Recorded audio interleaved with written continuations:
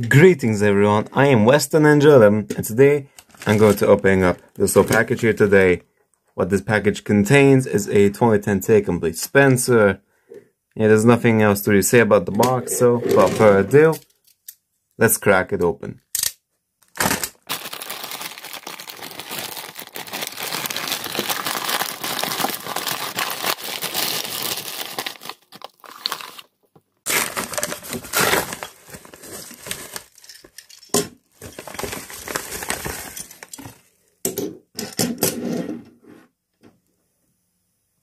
And here we have the 2010 Take Complete Spencer out of the packaging.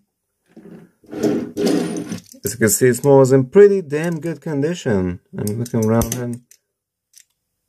Spencer himself only really has chips on parts of him that are black, like his cab roof here and his funnel.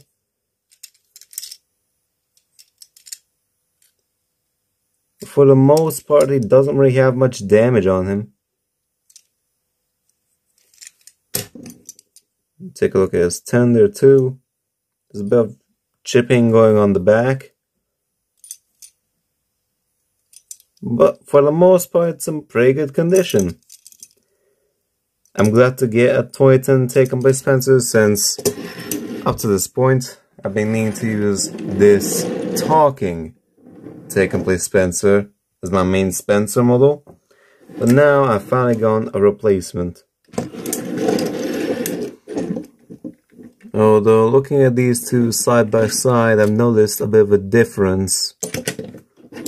I don't know if this talking Spencer is like sun affected or something, but the wheels are completely different. I think this just has generic gray wheels, whereas this one actually has proper metallic silver wheels. You can also kind of see a difference in the buffer beam as well. You can see them, it's definitely not as visible. As you can see, mine has a bit of a dented nose.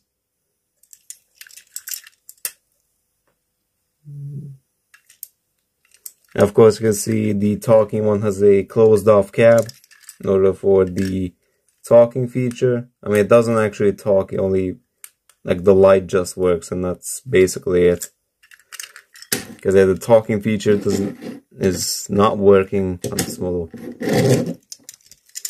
That's interesting, as you can see on the tenders as well. I'm really not sure why it looks like that. I don't know what's up with the wheels.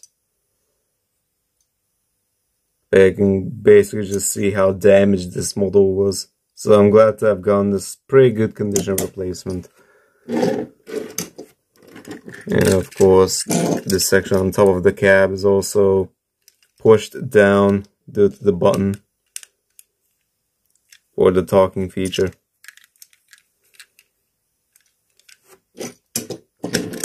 So yeah. Anyways, I hope you enjoyed this little unboxing of mine. Now I'll make sure to see you all next time. Goodbye.